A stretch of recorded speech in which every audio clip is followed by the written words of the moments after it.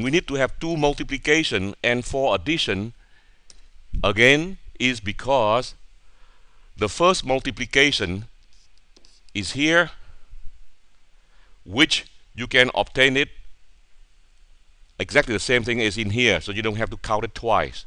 So that is the first multiplication. The second multiplication involved with W0 times f of 3 in equation 11b, which is the same thing as W0 times f of 3 in equation 11d. That's why you need 2 multiplication. And we need 4 addition because you need 1 addition in here. In equation 11a, you get the second addition required for equation 11b. You get the third addition or subtraction based on equation 11c, and you got the last addition or subtraction based on equation 11d. So totally you need 2 multiplication and 4 addition. Now after we calculate the inner product already, then the next thing we can calculate the outer product, which is this vector f2 right here, this vector f2 shown in equation 12. In case you don't know where this equation comes from, I can refer you back to the earlier slide so that you can see. Okay, as you can see based on the earlier slide, the computation of this inner product we already just computed, and together we call it the vector f1. Vector f1 that have 4 components: f10, f11, f12, f13. Okay, and now we just have to multiply the outer matrix here with the vector f1, and the result of that we call it the vector f2. That vector f2 should be essentially giving you the answer for this vector c theta. Okay, so if you take the first matrix shown in equation 9, multiply with the intermediate vector f1 that we just calculated, then we will get the vector f2, which is the same thing as the vector c theta. So that is exactly what I showed you earlier here. You see? So if you take the first coefficient matrix, which is this guy, you multiply with the intermediate vector f1, then you get the vector f2, and that vector f2 is the same thing as vector c theta, like I told you earlier. The only thing different you have to be careful is after you obtain the vector f2 by performing the matrix time vector shown in equation 12, the order is slightly different, because vector f2, what you got is the subscript is 0, subscript 1, subscript 2, subscript 3.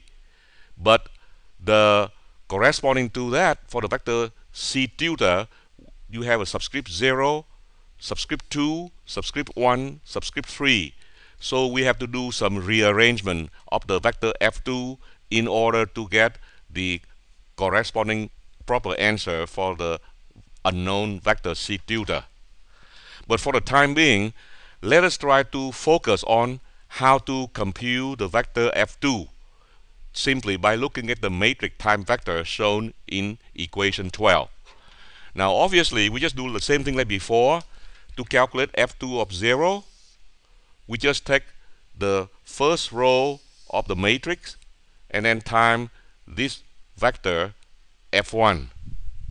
And then to calculate the f2 of 1, you just take the second row of the matrix time the vector f1, and similarly we can calculate f2 of 2 and f2 of 3.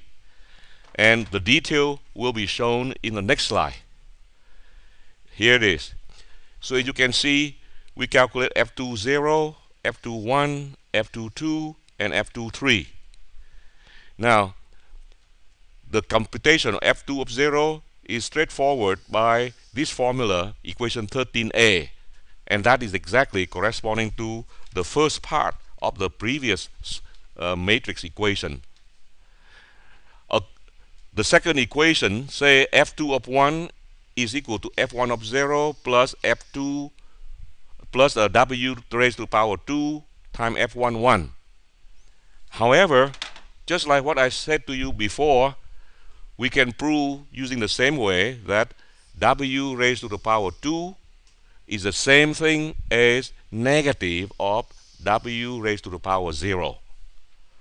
So by that observation, you can see the advantage is that the computation of f20 and the computation of f21 can be done with only one multiplication here.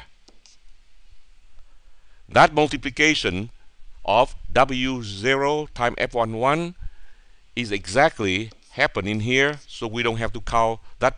You don't have to do that multiplication again.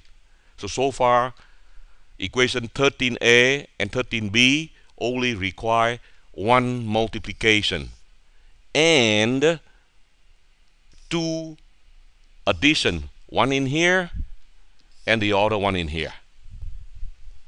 Similarly, the computation of f22 is given by equation 13c, and computation of f23 is shown as f12 plus w raised to the power 3 times f13. Again, we can prove that w raised to the power 3 is the same thing as negative of w raised to the power 1. That proof can be done by remember the definition of w and by making use of the Euler identity, as I said several times already. So again, when we compute f22 based on equation 13c and we compute f23 based on equation 13d, all we have is one multiplication for w1 times f13. That product again is exactly appear in equation 13d. So far we have only one multiplication, and we have one addition in equation 13c and another addition or subtraction at equation 13d. So to summarize it, to calculate equation 13a, 13b, 13c, and 13d, you only have two multiplication. One happen in equation 13a, the other one happen in equation 13d, for example. And we have four addition, which is one in here, equation 13a, another one is a subtraction happen in here, that's the second one. The third addition happen in equation 13c, and the last one is a subtraction happen in equation 13d. So totally, to calculate the equation 13a, b, c, and d, we need to have two multiplication and four addition. That is exactly what I said. You see, the computation requires two complex multiplication and four complex addition. So to summarize it, in order to do the inner product, we require to have two multiplication and four addition.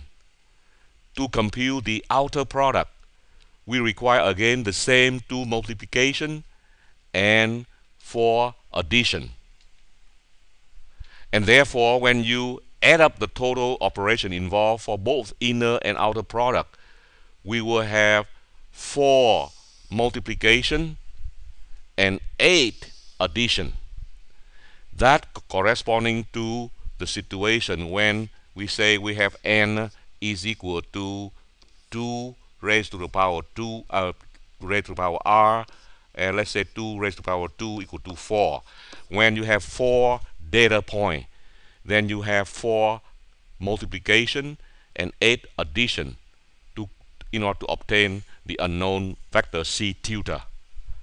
Well, in general, what happens if you have the data point is equal to n n could be 4, could be 16, could be some other number. Well, in that case, then the number of multiplication involved will be n times r over 2. And please remember, r represent the power of 2. And 2 raised to the power r by definition is equal to n. Okay? So in this particular example, r is equal to 2. So that means for the general case, you have n data point. The number of multiplication involved will be 4 times r, which is 2, divided by 2, which is 4 multiplication. And the number of addition involved will be n times r. And if we apply for this specific case, n, capital N is equal to 4, r is equal to 2, so you have 8 addition in this case. Alright. Now, what does that mean? What it means is that if you want to compute equation 7, you need to have n square operation. Okay? We need to have based on equation 7. Based on equation 7. If you have equation 7, you do it in a conventional way. The number of multiplication involved will be n squared. And based on the new way that we do it, by splitting into the inner product and the outer product computation, the number of multiplication involved will be nr over 2. So the ratio between these two ways will be 2n divided by r. So suppose you have a bigger sample data point. Let's say n is equal to 2048. And by the way, 2048 is the same thing as 2 raised to the power 11. So that means in this case r is equal to 11. So if we substitute this kind of data into equation 14, then the ratio is equal to 2 according to the formula, equation 14, times n, which is 2048, divided by r, which is 11, and that ratio turned out to be equal to 372.36. And what it means is that if you do the calculation according to the new way that we just presented to you, by doing the inner product and then by doing the outer product and making use of the property of W, the calculation here will be 372 times faster than the conventional way, based on equation 7. In case you forgot what is equation 7 look like, we can go back to the first slide of this lecture so that I can show you. You see, equation 7 is the red equation that I mentioned to you earlier. So you can see, based on equation 7, in order to calculate the unknown vector c tilde, you have to do a matrix coefficient times the vector f, and that will require n square multiplication. Whereas if you do the computation of the vector c tilde as shown in equation 9, the total multiplication will be only n times r over 2. So let's see, go back to my previous slide. So that remind you about the equation 7 over there.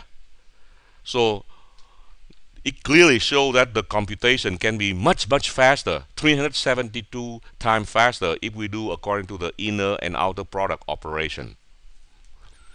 Okay, so let us try to summarize the way we did the